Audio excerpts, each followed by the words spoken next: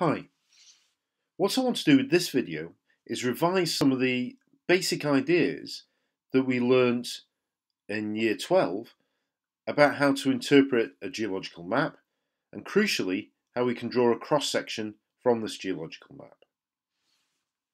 Now, to be able to do this, we do need a little bit of kit. Just simple measuring and drawing materials. Make sure you're equipped.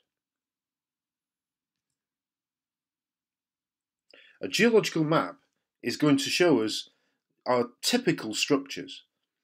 The maps you're going to find in your exam will contain most of these features. They may be in a slightly different orientation, slightly different form, but they will be there. So we need to learn to recognise the patterns that tell us these things exist. Make sure you know what each of these geological features actually is.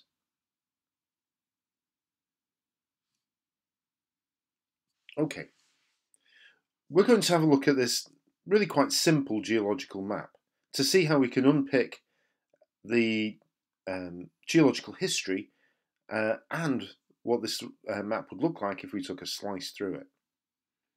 Our first job is to look at the orientation of any sedimentary rocks that are here. In particular, can we see the core of any major folds here? So that's where we get some symmetry in beds, and where we start to see repetition in sequences of beds. This particular map, you can see, has a fold axial plane marked on the screen now. We can see it's an anticline. We have the oldest bed in the middle, and we have dips of beds going away from the axial plane. Notice though the dips are unequal.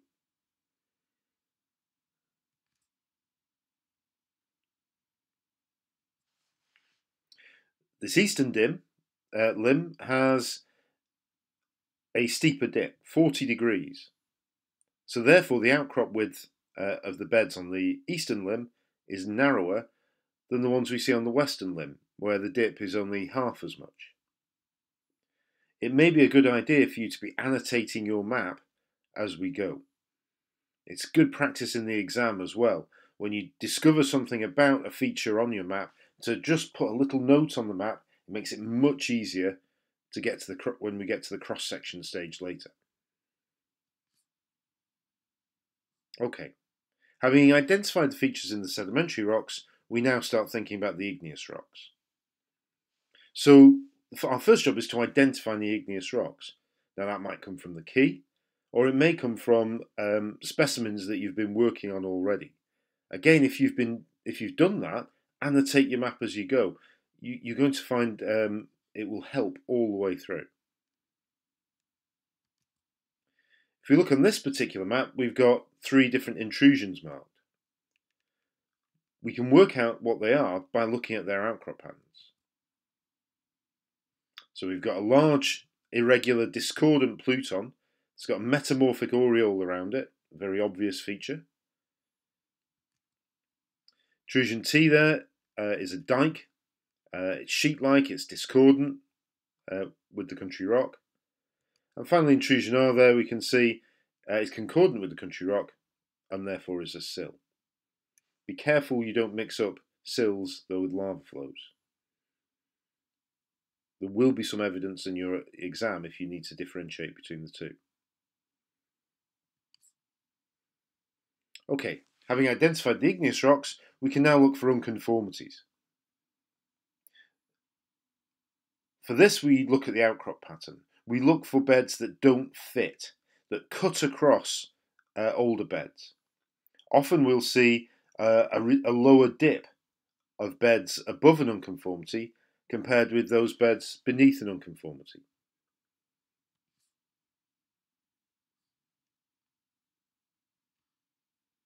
Here we can see an unconformity at the base of the bed labelled H, which we can also see is horizontal. The beds beneath that are either a granite, so we have a thing called a heterolithic unconformity, or we've got steeply dipping sedimentary rocks.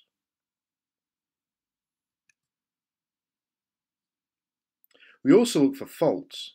Now, faults are usually quite obvious because we see some displacement in the rocks. We see different types of rocks either side of a fault, or we see the same sequence moved. On this map, it's really subtle. This is a fault. We can see it's trending or striking north-south. We can also see that there's actually a repetition in the beds, but it's not the same as a fold because notice there's no symmetry in that repetition.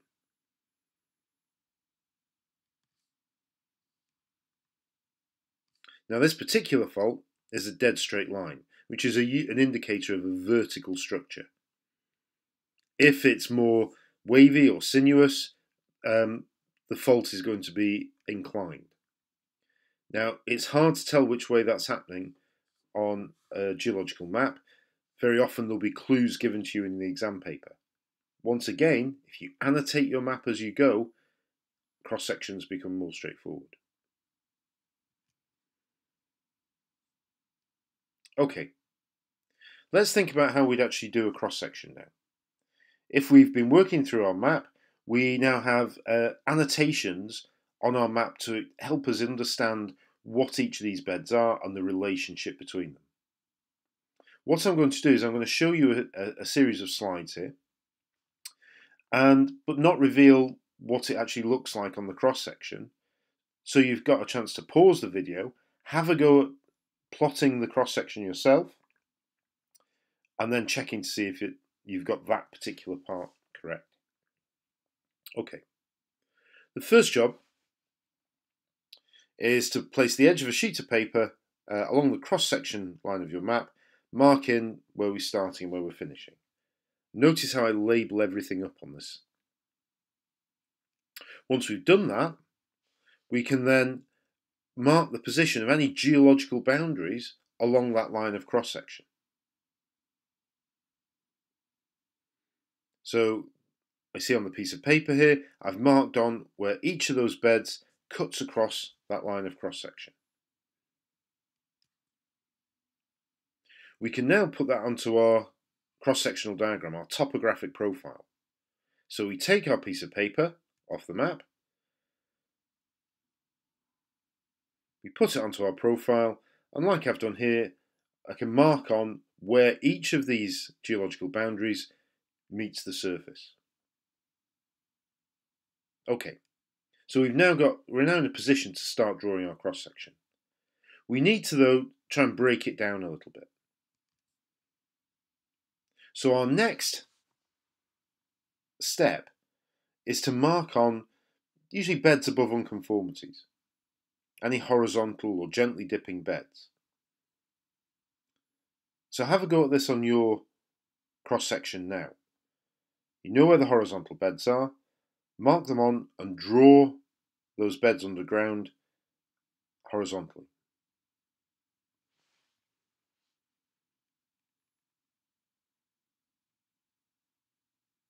Okay, if you've had a go at this, this is what your cross section should now look like. You've got those horizontal beds marked above the unconformity.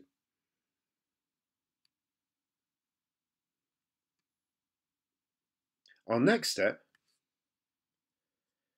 is to think about any vertical igneous intrusions, dikes or plutons that are cutting through country rock.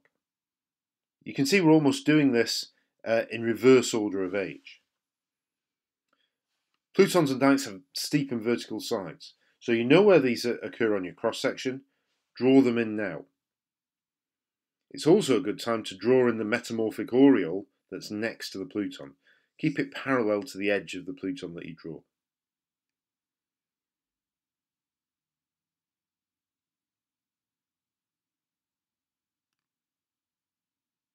Okay, so if we've worked on this step, we should now see our cross section looking similar to this. You can see closest to D there, we've got our pluton drawn in. Notice it stops at the unconformity with the metamorphic aureole parallel to the edge of it. The dike, which we can see from the map, is vertical because it's a straight line cutting across the country rock there, is marked in with that black line towards the middle. Our next step is to plot in any faults. Faults break beds, so before we plot beds in, we need to plot the faults that cut through them. If they are a straight line on your map, it's very easy, we can draw a vertical line. If they're not straight and they're dipping, usually there's been a question about those faults telling you how much they dip. Make sure you pick up on those clues. If you've annotated your map, you will find those. So here, labelled F, we've got the fault because the fault on this map is vertical. Okay. Our next step is to think about the beds on this map that were folded. We know where the axial planes are because that's where the symmetry is. Mark that on your map. Then we need to plot the beds on each limb of these folds. You can use a protractor to measure in the angles accurately, and make sure you draw in the symbols or labels for the bed so you know which one you're actually dealing with, so we don't mix up the beds. Remember, we found an anticline on this map, so plot that in now.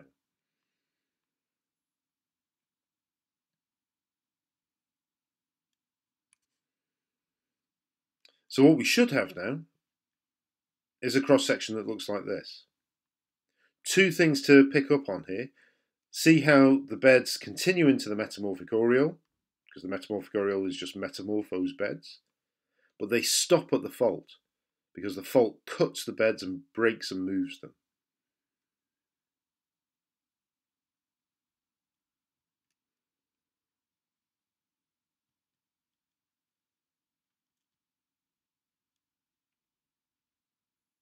Okay. Our next step is to draw in the rest of the beds.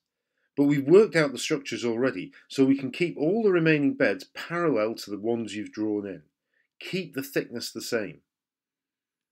Okay? Make sure beds are continuous.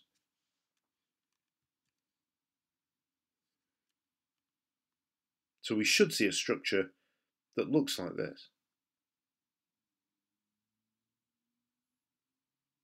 The final step is to add the rest of the detail to the map. Things like fold axes, displacement arrows on faults, showing where unconformities are, continuing geological boundaries like bedding planes and faults above the ground surface. Show where the beds have been eroded away. Have a go at that now.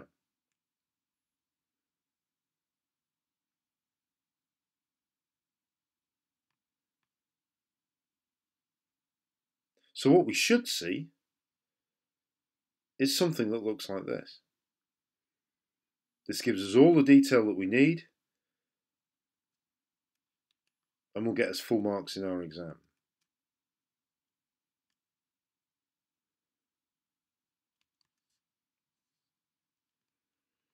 We can then use this to work out the geological history. We can work out which beds are the oldest, which are the youngest, what's the relationship between these beds, where structural features like folding and faulting must have occurred. Have a go at that for this particular map. Draw a geological column.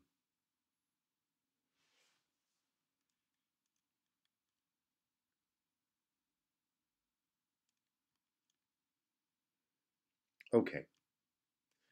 We've seen from this that the geological structures that you're going to find on your maps have these distinctive patterns. It's only with practice, though, that we're going to be able to recognise those patterns and start to be able to draw good, accurate cross-sections. This video is a start to the process. We need to take it further and get into more detail. Don't forget your interesting questions to bring to class, and I'll see you there.